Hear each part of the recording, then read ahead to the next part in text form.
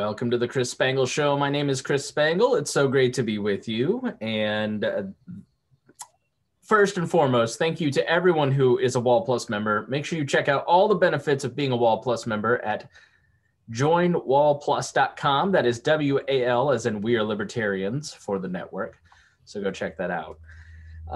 This is a show that I've wanted to do for a while. And, Vaughn, we're like best friends. I talk to you every day. I have no idea how to say your last name. Spargur?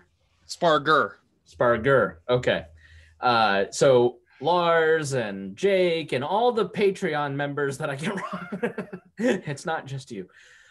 I've been thinking a lot lately about first principles, and I think one of the reasons that I am maybe different than other libertarian voices is my Christianity. And I don't talk a lot about it because I know that people get uncomfortable when you start talking about religion, and especially Christian religions, because of Christian nationalism, which we're going to talk about in an upcoming episode. And millennials have kind of been scarred, Vaughn, by the previous generation using Christianity to literally force a lot of things down other people's throats. And, when I look at my politics, it's largely informed by my religion. It's, we're going to do a show on dignity, and this show is going to be talking about mercy. We're going to talk about forgiveness. We're going to talk about a lot of these foundational Christian concepts that I think are really tied to and important in Christianity, and how they may apply to politics today. And this has been on my mind a lot because, I'm on the Pat Down. It's a great podcast, hilarious podcast, talking a lot about racial reconciliation, but mostly it's a comedy show. And, I was in the Tea Party, and I look back at a lot of, where I started to where I'm at now, and I'm a much, much different person. Different now than I was a month ago, different now than I was 20 years ago, different now than I was 10 years ago. And there are people in that audience that can't get over that I was in the Tea Party and basically act like I was in the Proud Boys. And they have absolutely no idea what the Tea Party was or why I was in it. They don't care. They just would want to call me a white supremacist. And there's no acknowledgement of the effort that I have made, the discomfort that goes into having conversations with people that you don't understand, that are directly opposed to you, that it's not easy to talk about politics or religion or race or some of these big issues. It's just, I don't want to have to deal with your worldview, so I'm just going to call you a name. Like, there's no mercy there, right? And for the other side, there isn't.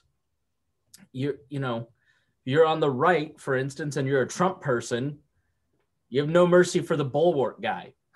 If you're in the libertarian movement and you're an anarchist, you have no mercy or grace for the Mises guy, right? Like, in Christianity, if you're Mormon, let's say if you're Baptist, then you have no mercy for the Mormon guy, right?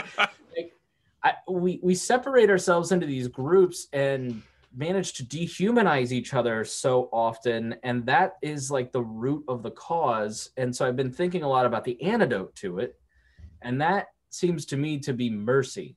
And so, like, can you define mercy? Can you explain? Now, we should also probably explain who you are. What do you do for a living? Who are you? And tell us why you're here. Well, my name is Vaughn Spargur. I'm an associate pastor in a Baptist church. And frankly, studying the history of my faith, my doctrine, a lot of people, they are what they are because of who their parents are. They're the religion they are because that's what their parents are. They're in the church they are because that's what their parents are. And I was raised a Baptist. But when I was in seminary studying Baptist history, I realized, whoa, the more I learn about Baptist history, the more I realize I really am a Baptist. And the more I studied it, the more it led me to libertarianism. And the thing that you were talking about, mercy in a biblical definition is what we call unmerited favor. It means giving people what they don't deserve. That's the most basic definition that I can come up with. Mercy is unmerited favor. And so we, as Christians especially, are called to be merciful to those around us, to show mercy to everyone, even when they don't deserve it. Yeah, I feel like there is a lot of,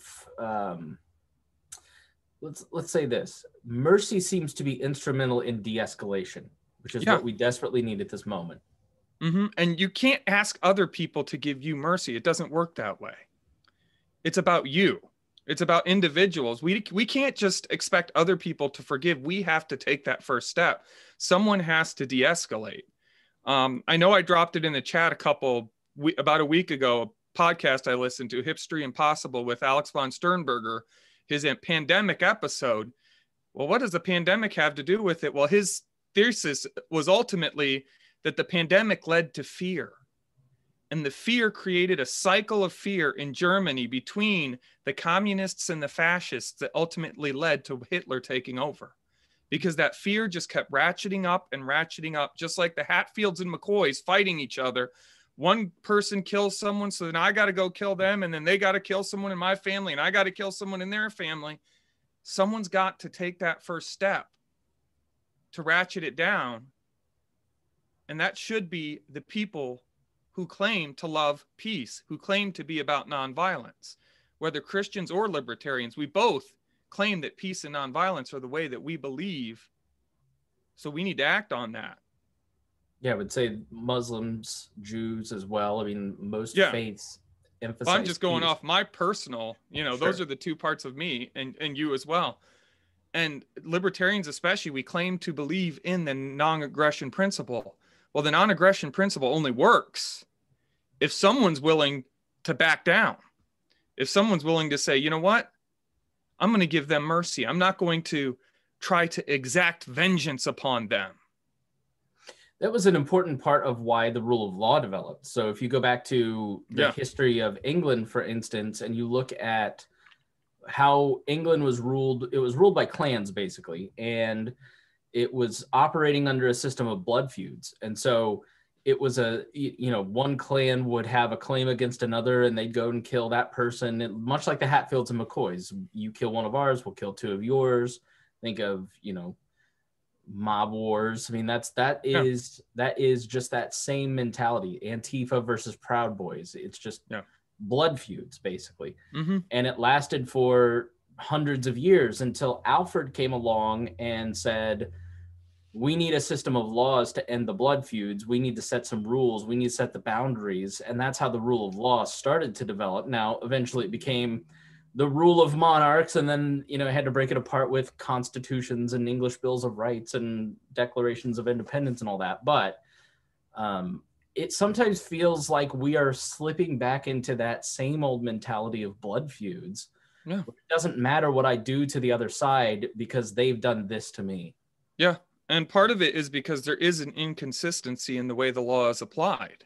The entire purpose of the rule of law was that everybody was treated the same.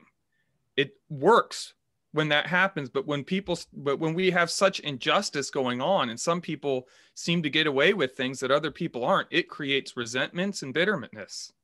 And it's hard to let go of those things. Now you're talking about people being kicked off of Twitter. Is that what you mean?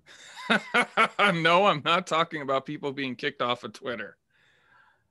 Yeah, I think you look at the people getting pardons from Trump, they're the people who paid $100,000 to $2 million, and they're getting pardons to get heard, to have, like John Kirikow, who I've met, great guy, paid $50,000 to have his pardon heard, and then $50,000 if it got licensed, so he could get a $700,000 pension. If you're economically disadvantaged, you don't have that luxury. Well, that's one area in which Trump is just like every other president before him, in at least recent history that we can think of. I mean, they all do that. They all, at the end of their presidency, issue a bunch of pardons for all their friends and politically connected people and people who can do them favors. Yeah. So let's apply this to interpersonal, because I feel like it's less about the politics and more about how we interact with each other, and then politics will follow culture. Well, mercy is about individuals. In what way?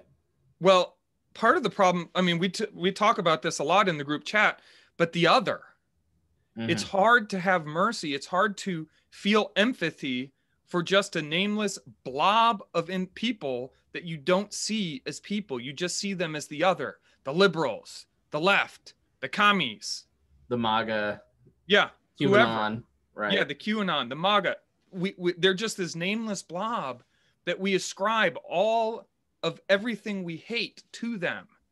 And the truth is, there's a lot of similarities between us. Everybody, I mean, you get anybody in a room with you, just you and them, you can probably find something you have in common. Yeah. I tried to do this with journalists because I found myself kind of, I'm attracted to journalists. I always wanted to be a journalist, and I found myself kind of buying into the evil media. They're the enemy of the people, journalists, And so I've really kind of made a point of trying to reach out to journalists and talk to them and, privately. And why do you think the way that you do? Just to get a better understanding of where they're coming from, reading a couple books on journalists like an up and coming journalist that would, it's like, that's one way that I've tried to institute mercy. Like, as you're going about your day, what are some other ways that people, other than just trying to understand the people that you don't want to understand, what are some other ways to exercise mercy? Well, we can't feel empathy for every single person in this world. It's just too much for one person. And so one thing we can think about, you go back to the Christianity, and Jesus tells the parable of the Good Samaritan. When Jesus gives he's asked, what is the greatest commandment? And he says, thou shalt love the Lord thy God with all thy heart. And the second is like unto it, thou shalt love thy neighbor as thyself. Well, someone asks him, well, who's your neighbor? And then he tells this story of this man who is walking down the road, gets beset upon by a bunch of robbers, gets beat up within an inch of his life and left for dead. And a couple of super religious people walk by. They ignore him because they got more important things to do. And then another man walks by, Samaritan, and I won't get into all the context of that, but he helps the man that had been beaten up. He helps him, and he had no reason to. The man who was hurt on the road was Jewish. This was a Samaritan. There was a lot of bad blood between these two groups of people. They hated each other. And there would be excommunication and alienation if he did help the Jewish man. But he still helped him. He picked him up. He took him to a hotel or an inn, paid for his room and board, paid for the medicine to take care of him. And at the end, Jesus asked the man who asked him, who's thy neighbor? Well, who was his neighbor? And he said, well, the Samaritan. And the point of that story is that your neighbor is who is in your life. We get so focused on all these crimes and all these things that are happening completely outside of where we live, of the people we talk to. We're worried about something that's happening in California, and we're in Indiana, or we're in Ohio. Stuff that's happening to people we don't even know, and we get angry and sent. Well, stop worrying about that stuff. Start focusing on the people that you know. Start reaching out to them. Start showing them love. Start showing them mercy. Because, when your brother does something mean to you, if you have a good relationship with them, I'm not going to say everybody does, but you show them mercy. Hate that rat bastard. I'm just kidding. Vaughn's a cool pastor because we curse in front of him and post horrible memes, and he just doesn't say anything. So, no, I think that's exactly right. I mean, I struggle with willful ignorance. I don't suffer fools well. Yeah. Oh, trust me, I know exactly what you're talking about there. It's hard. It's hard. And it's for and I get it from both sides because of these two audiences. I get the willful ignorance from the right and the willful ignorance from the left. And I find that I just want to be understood. It's like when I'm talking to these various groups, it's like, I just want you to understand where I'm coming from, and I want you to understand my perspective. And I'm so busy trying to get that across to some people that I forget that I need to listen to their experience. Yes. Well, because, I can't affect you. I can't make you listen to me. I can't make you do what I want you to do. I can't make you be nice. I can't make you forgive me. The only person I can affect is myself. Right. And so it doesn't matter what's going on out in the world. It doesn't matter what everyone else is doing. That doesn't excuse me from doing what I need to do. Which is showing people love and mercy, which is treating people with respect as individuals, even if I disagree with them, even if I disagree with the way they live their life, even if I disagree with the choices they've made, I still need to treat them with the love that Jesus showed to everyone, but also just treat them with the respect of being an individual and not otherizing them into a nameless, faceless mob so I can hate them. I think that's easy if you're talking to a cashier or you're talking to a waitress or an uncle or a cousin or whatever. Even if you may disagree, it's easy when you're kind of sitting across from somebody. Yeah. But like, go online and say that you think that Joe Biden is a nice man. Well, he's a war criminal, and he is. But how do we extend that to political figures and journalists and people that like I have contempt for Jim Acosta? Yeah. I mean, how can we extend that to, you know, you're right, it is interpersonal, but how can we extend some of that thinking to politicians and journalists and other people that we may have a disagreement with, and genuine moral disagreements with somebody, like, for instance, like a Joe Biden who voted for Iraq? Yeah.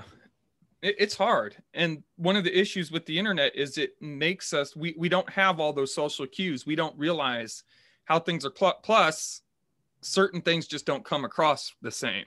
You know, sarcasm doesn't work as well online as it does in person. Right. Because you don't know the person. But we have to learn. And this is something, you know, we're all learning how to use the internet. This is brand new. Right. I mean, go look back, go look in history, study what happened when the Gutenberg press came out. There were lots of wars, and we're still learning the rules, but we need to start learning ourselves how to show mercy and exhibit what we want. You know, we say we believe in the free market of ideas, the free market, that individuals working together, individuals even, you know, trading, working together is more efficient and more effective than the government can ever be. So why aren't we living that? So you mentioned the Reformation. I mean, you mentioned the Gutenberg, and the printing press, let's call it. Yeah. And the Reformation was just nurtured on the printing press. Yes, it was. Do you feel like there is an increase, and I know this sounds weird, but sometimes I think there's an increase in empathy and a respect for people and a dignity, and that society in some ways is becoming more merciful because we are exposed to more stories? I think, I do think that is happening, because part of what we're seeing is a pendulum swing where we're moving in a certain direction, but people who don't like that are fighting against it. You know, one of the most dangerous times when you're in a battle or when you're hunting is dealing with a dangered enemy who knows they're losing. Especially if they feel like there's no hope. When you've got someone who's losing and they feel like they don't have any hope, that's when they become the most dangerous. That's when they lash out. That's when they get angry. That's when they do the crazy things. That's why I'm a little bit worried about what's going to happen when Biden becomes president, because there's a lot of people out there believing the lies about QAnon, that Trump is going to somehow magically take over. And when that doesn't happen, there's going to be a lot of shattered people.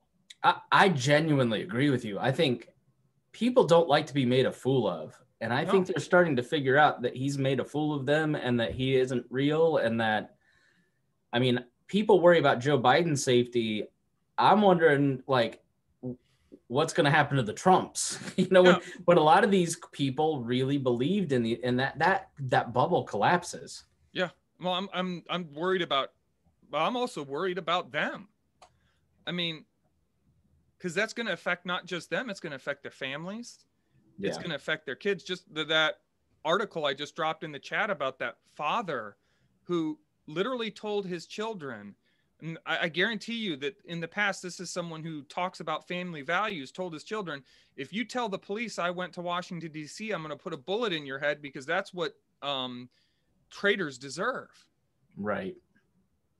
And one of the sons said, I love him, but I hate him.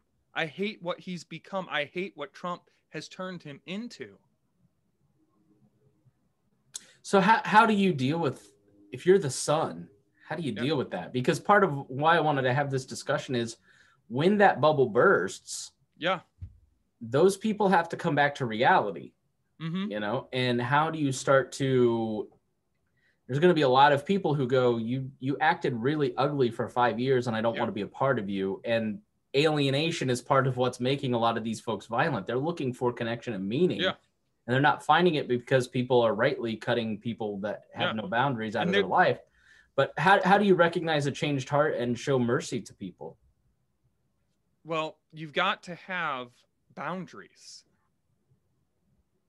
And what I mean by that is, you know, this is something we wanted to talk about is what is true forgiveness? Because right now you've got a lot of people saying, let's get unity, but they refuse to admit what they've done wrong. Right. And if they can't even admit what they've done wrong, there's no chance at unity. But that doesn't mean I shouldn't still be reaching out to them, but I also shouldn't allow them to victimize me again. You know, one of the biggest problems you see in many churches is they expect women who are being abused by their husbands to stay in that marriage or to even reconcile with the husband with no boundaries, with no way to keep the husband, to force the husband to treat the woman correctly. Right. And, you know, it might surprise some people, me being a pastor, I do listen to the Pat Down, and there's some very interesting things. She talks about how she forgave the people who did some incredibly horrendous things to her, not for their sake, but for her sake. But that doesn't mean she's letting them back in her life. Right. Because forgiveness isn't the same thing. There's got to be boundaries, and the person has to show true contrition, especially in families when there's abuse or anything like that. You've got to say, you know, you've got to make sure they know it's not just, oh, I'm sorry, let's go back to the way things are. Well, you can't go back to the way things were. That's not what forgiveness means. Forgiveness means I'm not holding it against you, but I'm still going to expect you to, I'm going to still expect you to, I'm not going to forget it. I'm not going to just forget what you did. Yeah, I mean, the Good Samaritan story, there's a great book called Boundaries, and in it they talk about the Good Samaritan, and he took the injured Jewish man to a hospital and left him there and then went on his journey back to where he was going. He didn't stay there for 4 weeks, nurturing the man back to health. Like he didn't divert all of his life and rearrange it for the hurting man. He did what he could in the moment and then moved on with his life. And and that was an important note for me because I, was very codependent, especially after my divorce. And, in this context, I think we look at people who generally act terrible. And I'm not talking about just people and political persuasions and all that. I'm talking about in life. And we're hesitant to give consequences. Yeah. Your uncle that believes horrible things or says horrible things will sit there and just kind of be quiet to keep the peace. Yeah. Or we know something is happening in this household, but we don't have evidence, so we don't know what to do, or it's not our place to say something.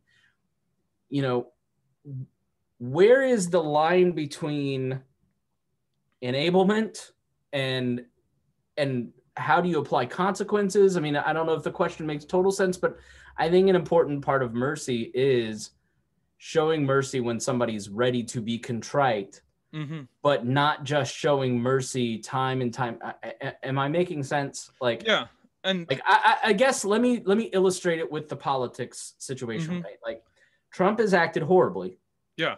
Unlike Richard Nixon, who resigned and took responsibility and said, I'm sorry, Trump has absolutely no contrition whatsoever. And he's done something worse than Watergate, and he still doesn't feel contrite.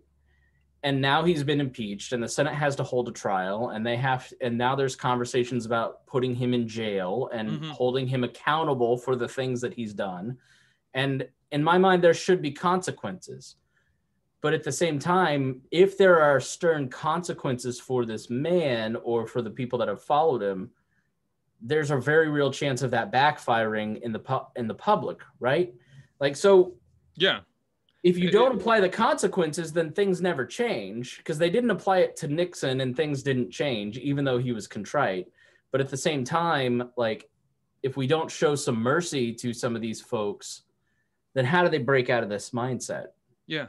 Well, part of showing mercy doesn't mean letting them get away with doing wrong.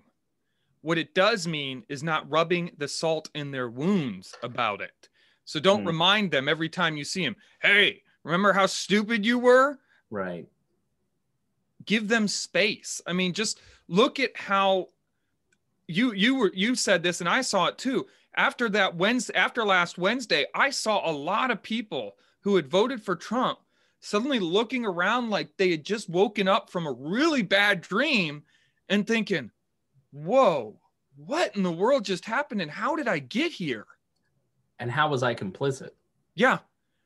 But then in a very short amount of time, they were able to switch that narrative because people started going after them, started attacking them.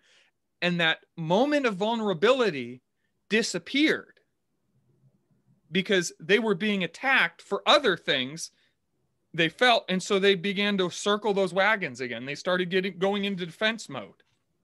Yeah. And so we've got to try not to rub the salt in people's wounds while still holding them accountable for what they've done. But once they've shown true contrition, and, you know, part of it is celebrities don't get true consequences. I mean, I think about this often. Mel Gibson. Yeah. How many times has he been allowed back into polite society after saying some crazy thing? Right. And, you know, as a Christian, I totally believe in forgiveness, but there are some things that the Bible says if a pastor does them, they can't be a pastor. Right. That doesn't mean I don't forgive them if they did that sin to me or someone I know. That doesn't mean God doesn't forgive them. That doesn't mean that we shouldn't forgive them. But that also, just because we forgave them doesn't mean we say, oh, okay, you can be a pastor again. No. It doesn't work that way. There's some things that disqualify you from leadership. Yeah, there are definitely some things that disqualify you from leadership. And what about restoration? I mean, on the other side of that, you have, let's say, you know, Ben Sass. I don't know where Ben Sass stands. Somebody like him who seems to understand what's right and wrong in all this situation, but to win re-election in the primaries was quiet and has sort of gone along to get along somewhat. And now he's showing contrition. Yeah. And you kind of go, well, I sort of believe the guy because he's showing some courage, but he doesn't have a lot of courage. And I don't, you know, it's almost like somebody who's kind of can't get out of the cycle, right? Like can't kick it. How do you deal with somebody like that? I think a lot depends on how complicit they were, partly. You know, every person's different. And that's what we've got to realize. Every single person you know, it's, as libertarians, we often have a problem with, oh, it's just the government. The government's evil. The government's full of individuals. There's a theory I learned about in various libertarian podcasts. I believe I heard about it first on the Tom Woods podcast called public choice theory. Mm-hmm. And it's basically applying the idea of free market and incentives to the government. So people in the government are going to do what they're incentivized to do. And right now, the way things are, all that power, because and it's not even, I mean, we have allowed the government to have so much power in our lives. You know, Tricia sometimes says, I'm my own president. Because she's saying, I'm not going to let the government control my life. And you know what? Yeah, the government's powerful in some ways. but we need to stop letting them control our life. Stop worrying about them as much. Start focusing on what we can control. I can control myself. I can control what I do with other people, how I treat other people. I can't control Ben Sass. And we need to stop putting so much faith in our politicians, because politicians are going to politician. Right. I mean, that's a part of the game. Yeah, and I'm sort of using these people as avatars because I think there's a lot of there's a lot of parallels in human behavior in some of these stories that people are more familiar with. You know, it's hard for me to talk about, you know, Uncle Bill and my Aunt Susie and the things I'm having struggles with there. I mean, so in terms of mercy, you know, as we kind of bring it home, I know you've thought a lot about this and have prepared a little bit. I mean, what are some other things? What are some other thoughts on mercy that we ought to be thinking about? Well, one other parable that keeps popping into my mind is the parable of the unjust servant. Do you remember that one? Mm-hmm. Where nobody knows the Bible better than me. My favorite is Corinthians 2. No, he said 2 Corinthians. 2 Corinthians. 2 Corinthians. But the unjust servant was this guy who owed his master, his boss, a huge amount of money. It was an insane amount of money, more money than a normal person in that time could have ever made in a lifetime. And the boss just forgave him of that debt. And then he went and found a friend, a coworker who owed him like a day's wages. So say $200, and he threw him in debtor's prison over that debt. And then the boss man came back, found out about it, and he threw the original guy back in prison because he said, look, I forgave you this huge debt and you couldn't forgive him that tiny little debt. And that's something we need to think about in our lives. Think about all the things that I'm not perfect. You're not perfect. We've all made mistakes. We've all done stupid things, but we can show people mercy. And part of learning how to show people mercy is just get to know them. Get to know their struggles, get to know their difficulties. One thing that really helped me in my journey was going outside of my box. Like literally, I started trying to listen to political perspectives I disagreed with, not so I could get some ammo, not so I could figure out what those crazy people are saying, but so that I could understand how they were thinking, so I could understand why they think the way they do. Not even for ammo, but just so that I could empathize with them. And I think that's what we need, because most people don't believe the things that they believe, the things that they want. It's not because they're evil. They want to get everybody. They think what they believe is virtuous. Yeah, most people, I think, act for, and I really try hard in the show to illustrate this, to show people how I do it, because I really try hard at it. Like, I don't like Trump, and I don't like what he's turned a lot of people into, and I know that comes across in the show. But like when the Capitol took place, I tried hard not to just buy into they're all domestic terrorists. All 100,000 people need to go to jail. All 47 million people are terrorists. Like, I think that's just dishonest and doesn't work. Like, it's not merciful. It's not graceful. Like you have to look at it. Like, when you dig in, the people that are there for their perfectly rational reasons to them in their reality. Yeah, in the reality they're living in. People who go to Black Lives Matter events now, there is no equivalent between people who are trying to be unoppressed by police officers in the state versus people who are there exercising their rights based on the lies of a con man. Like they're not equivalents, but I understand why the people at the Capitol, some of them were there. Some of them were there because they believe violence is the right action. Like, I think those people deserve to be in jail, right? Like, and in that case, like the person who kills the cop at the Capitol, that person deserves mercy and that they get due process and a trial. Yes. Mercy is not letting them go free. Mercy is giving them the benefit of the doubt to explain themselves and then giving the consequences based on the facts. But that's also a protection for everyone else as well. Right. But unfortunately, because so many people are denied that, they feel justified in not wanting to give that to that person. Right. There's a lot of people who go, I'm sorry you feel like a minority for the first time in your life, but I don't have a lot of sympathy because of what you've done to me. Yeah. And once again, we just have to we need to take the step, even when people have wronged us individually, when individuals have wronged me, I need to take the step of reaching out to them and showing them love and mercy, even if they don't deserve it, in my head.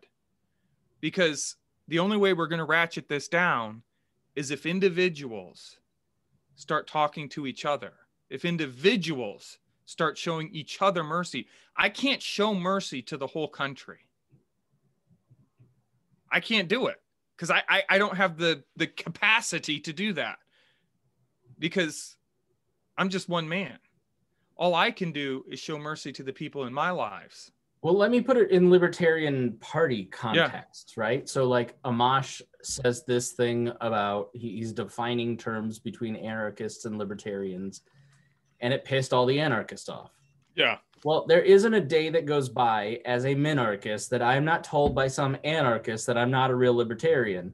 And so when all the anarchists start screaming about someone saying they're not a real libertarian, I didn't really have a lot of sympathy, because now you're experiencing for the first time what I experience every single day, having a difference of opinion. You people have decided you are the libertarians and decided that I'm not. And so I didn't particularly care, but I had to admit to people like Hody and Trisha, I get it. I understand, because I understand how you're feeling, but I want you to understand that's how I feel every day. Mm-hmm. You know, and vice versa. Like, I'm not a huge fan of the Mises Caucus. I'm not going to get into it. But we have a couple people, specifically Donald Thompson of the Mises Caucus, that comes in and pushes back. And I've grown to respect that caucus more because Donald takes the vulnerable position of being in our Facebook group and being an honest broker and saying, hey, that's not cool. Or why do you think that way? Like, what, you know, we have arguments. Yeah. But I respect him a lot. I respect Justico Mistral and Austin Broderson and these people that are there. I don't respect the people that are there that inflame and then bounce and post the screenshots in that group. I respect the person who's there going, all right, Spangle, I know you're not trying to be a jerk, but you're being a jerk. Yeah. Explain yourself. That guy holds me accountable and I really appreciate it, but he's doing hard work and you know, putting himself in a rough position, and it's paid off with me because I've softened my heart. Yeah. Well, part of that, view me as an opponent. Part of that, and that you just reminded me of something I've ranted about in various places, but we need to stop assuming the worst in everybody we don't like. Yeah. Because, you know, just because someone tweets something, don't just jump to the assumption that it's he's definitely talking about this one thing. You know, I mean, there was this big controversy over a specific tweet that happened where someone made a generic statement. He didn't mention names. He didn't mention events or anything like that. He just made a generic statement. And a bunch of people said, oh, you're talking about this particular thing. Yeah, let's be fair. Dave Smith said something and it was tone deaf for the moment, but it wasn't what he was talking about. And people assumed the absolute worst interpretation of it. I wasn't sure if we wanted to name it because I'm not attacking him at all. No. I'm sticking up for him, saying like they should have done what Julie Borowski did, which was at him and ask him what he meant so he could explain it before the outrage. Like if he had come back and said, no, I meant the worst interpretation of this. Then be mad at the person, but don't take the vague statement that is, because most people when they're online are giving like 3/4 of a thought towards the thing that's going into their thumbs. Yeah. And a person who hosts a podcast is absolutely no different than you. Yeah. You know? And so give people the benefit of the doubt instead of always assume the best in what they say. Sometimes that's harder than it can. Some people don't give you a lot of room to do that. Yeah. But when someone says something ambiguous, don't jump to the automatic worst conclusion of what they're saying. Give them the benefit of the doubt. Because you know what? If you do, and they push back, they'll prove who they are. Yeah, I'd say like Nick Sarwark, if people just stop jumping to the worst conclusions about Nick and Dave and screenshotting their tweets and being outraged at them, imagine how much further ahead we'd be. Yeah. And it wasn't give some, like, if you are a Mises Caucus person, give Nick some mercy. If you're a Fakertarian, give some mercy and grace to Dave. Like, yeah. I just feel like those are some practical online examples. If you are a progressive liberal and your uncle starts some crap, just keep moving, just keep scrolling. Yeah. Don't engage. Like, just go, I'm going to be merciful and not drop some knowledge on this fool. And part of it is you have to look at the circumstances and the context of where he's saying it and what's doing. If someone says something crazy on Facebook, someone and they've got like 1 like and no comments on it, you starting something is going to platform him. It's actually going to increase the reach of what he said. If you really want to talk to him about it, talk to him about it in private so that you're not giving what he said a voice. That's a good point. Like, private message someone and go, hey, what did you mean by this? Did you ever think? Because I know that happens a lot where somebody will message me and go, hey, do you realize the context of what you just said? And I'll go, absolutely not. I did not mean it that way. Yeah. And like, that just happened. There was some article, I think it was CNN, and somebody said, and this is a great example of it, like some op-ed on CNN said that they wanted Republicans cleansed, or Trump people cleansed out of the Republican Party. And like, somebody pointed out, like, hey, maybe that's going to trigger people who have a victim complex, who think that they're about to be killed by the left. Yeah. Maybe you shouldn't use the word cleansed because of it. And they updated the language to mean, and what do you mean out or whatever. What do you mean by a Trump supporter? Right. There's 76 million people who voted for Trump, but did every single one of them vote for Trump because they were a diehard Trumper? Or white supremacist? And did every single person who voted for Biden do so because they were 100% on board with everything Biden believes in and is going to do? No. We're making choices based on faulty information. All of us, every single one of us makes choices based on faulty information. Well, I don't know that we've solved the world. I know this is an example of the conversation that we have in our chat all the time with each other. Mm-hmm. We definitely have our own perspectives, and we definitely have our own, like, I'm thinking a lot about how I've handled things and thinking about it, doing them differently. But mercy is something that I think, Vaughn, is like at the top of our list in our group chat as we're doing public commentary. Like, how can we be empathetic, understanding, and merciful of other people even when we don't want to? Oh, it's hard. But if we show mercy to the other person in that Facebook group, in that Facebook argument, you're getting into it with this person, but when you show them mercy, then if there's redemption, if there's a possibility for redemption, you've given them a path. I guess the way to put it is each of us have the ability to confirm the worst fears of the other person or not. Yeah. But if they're a bad actor and we're showing them mercy and we're trying to give them the benefit of the doubt, they'll reveal themselves for who they are. We don't have to show everyone who they are. If we do what we need to do, if we treat them the way we should be treating them, then we don't have to worry about, but if I don't denounce them and say they're horrible, horrible people, no one will know. Trust me, people will figure it out. Yeah, I think that's a good point. Like, you don't need to be the judge, jury, executioner. Like, you be the reasonable voice Right. And let the crazies reveal themselves for who they are. Right. All right. Vaughn Spargur, thank you so much for joining me. I appreciate it. We're going to have you back on to talk about some more other fundamental concepts and how they apply. Because, like I said, I mean, my religion is something that I've not talked a lot about here just because I don't want people to feel uncomfortable, but I kind of don't care anymore about people's comfort. And I feel like there are these concepts that inform my politics that, you know, you don't have to be a Christian to understand and practice mercy. No. You know, it's an important concept that I think our world is hungry for. And I thank you for helping articulate it a little bit. All right. Thank you for listening to the Chris Spangle Show here on the We Are Libertarians Network, and we will see you again soon.